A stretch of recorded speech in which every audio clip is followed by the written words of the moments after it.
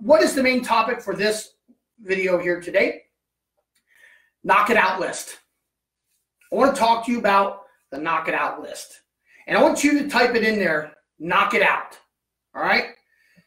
Most people have this terminology that they use, and the terminology is a to-do list.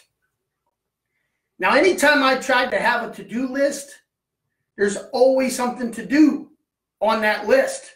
It never felt the way it was supposed to feel for me as far as getting stuff done. So years and years ago, it's been a long time ago now, and I do this a lot with a bunch of stuff. Please go ahead and put a 777 in the comments. Let me know you are hanging out with me. But years ago, I decided to change the wording. And I just did another video just a little bit ago here in a different group. And I was sharing about wording. And it matters. It matters that we don't just accept the words that are given to us in the business that we're in. For example, instead of to-do list, what I do is I call it a knock it out list.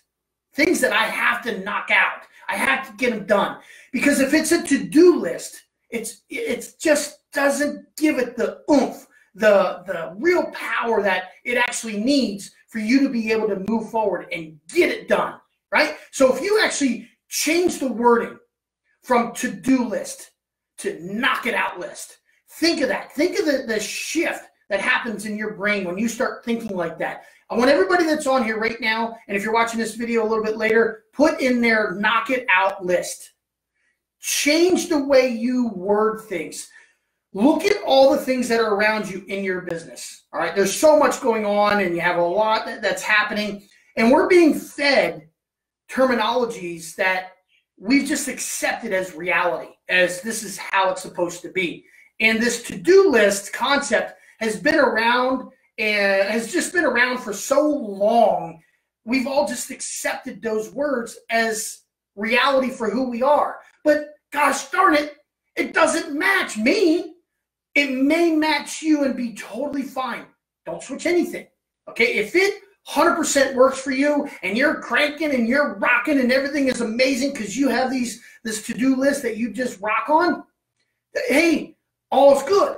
But for individuals like me that have tried over and over and over to do a to-do list and it just did not resonate with you, is that how you say the word? It did not inspire you. I think that's how you say the word, resonate. Resonate. Yeah, resonate. Yeah, that's the word. If it did not resonate with you, all right, we're gonna have a linguistic class today. Hey, guys, what are you doing? I'm talking to my friends here. So we'll close the door real quick. So seriously, this is day one of me sharing with you terminology. Okay, shifting the way you look at what we're told on a consistent basis. Okay, we have to stop being the norm. Stop being exactly like everybody else and doing it the same way everybody else is doing. If we continue to do that, all we're going to be is lumped into the heap of pile of everybody doing the same stuff. Those of you that are going to be working with me as we continue to move forward, we're going to come at it from over here. We're going to come at it from over here. We're going to turn our back on what they're saying and look at it from a different set of eyeballs and come at it from over here. We have to switch it. We do. If we don't, we're just part of the overall encompassing of what everybody else is doing, and then we're just another thing in the marketplace, right? But if we can stand out, and the only way we can stand out in the marketplace is first and foremost by being you. Secondly, by changing the terminology that everybody's telling us is the terminology we're supposed to be using, and change it. Completely just shift it so we can shift our thinking. And when we shift our thinking, all of a sudden, other things that are supposed to be going on in your life start to surface even quicker. And it's just as simple as taking your to-do list and scratching that out and calling it knock it out list. So thank you all for joining me on this video today. I appreciate each and every one of you. Happy weekend. Talk to you guys soon. Take care, everyone.